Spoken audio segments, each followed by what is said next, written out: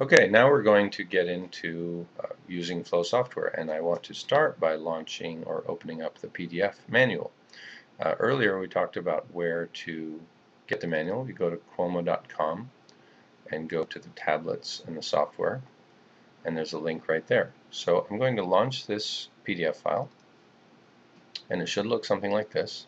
In this case, I believe they called it The Final. Not a great name, but it does the job.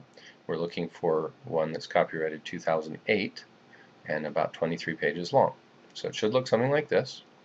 And we're just going to go right to the beginning and kind of walk step by step through some things here. So getting started, guide to your toolbars, so on and so forth, installing and starting your software. So I'm showing you this so that you can refer back to it any time without there being much of a mystery. Now, one of my philosophies is what I call IE, ignore and explore. So when something's in your way and you don't think you need it, just don't worry about it. There's very little potential for damage. But when you want to do something, you should explore and look for it. So in this case, we're wanting to launch the software. So you all probably do not need to do the installation. If you did, you'd go through these instructions. But we do want to launch the software. And this is the icon. You see it looks like a sort of a whiteboard stand with a pen on it. In this case, it's a shortcut, and it says FlowWorks. Flow, exclamation point, works. So I've got that on my desktop, and I'll show you that. And you see right here, I'm moving that around. There's FlowWorks. Alternatively, because launching from the desktop is not always optimal, you can go to your Start menu, and if you've launched it recently, it may be right under Start. But if you have not, you go to All Programs, and note that I'm using Vista, whereas it may be slightly different in other applications. And we're not actually looking for F FlowWorks, we are looking for Q Qomo. So I scroll down to Qomo, and then I open that up.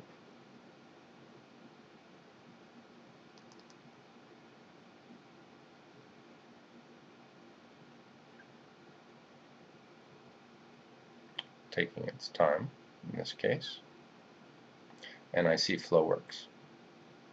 And then double click or single click and launch the way you launch any other software application. So a couple things will happen as soon as this launches. One of them is it will look like something has taken over your computer, and essentially what FlowWorks is giving you is a big whiteboard that's full screen and a toolbar, and it should look something like this.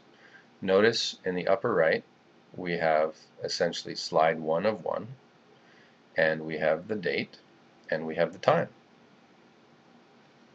Over on the left we have this little pop-out thingamajiggy, and we can click on it and see it's got some tools there and just a blank that also says 1 of 1.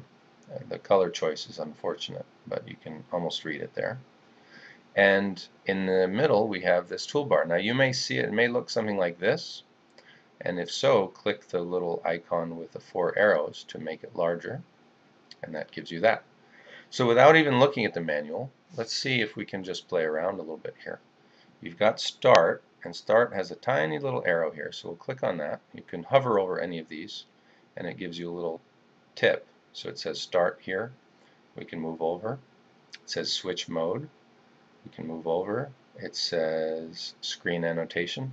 So each of these has a meaning, and over time you'll hopefully get comfortable with each of them. Notice a couple are grayed out. For example, this one is grayed out, but the tip says Previous Slide. And this one is grayed out, and it says Next Slide. So it makes sense that if we only have one slide, there is no previous and next. This one over here is grayed out. This is a redo. Well, we haven't done anything. There is an undo, so I'm not sure what we did, but let's click undo, and it actually deletes the slides, so we have no slides at all now. And now that we have no slides, all of these other items are grayed out, because with us out a slide, there's nothing you can do. So let's make a new slide. So if you don't have a slide to start with, and we'll just do a white slide to get us back where we were. And that basically has launched the application and given us one slide. Another thing very worth noting is this hand helps us move this thing around so it's not in our way. So move it and resize it. And in the next couple of tutorials we'll get into actually using some of these buttons.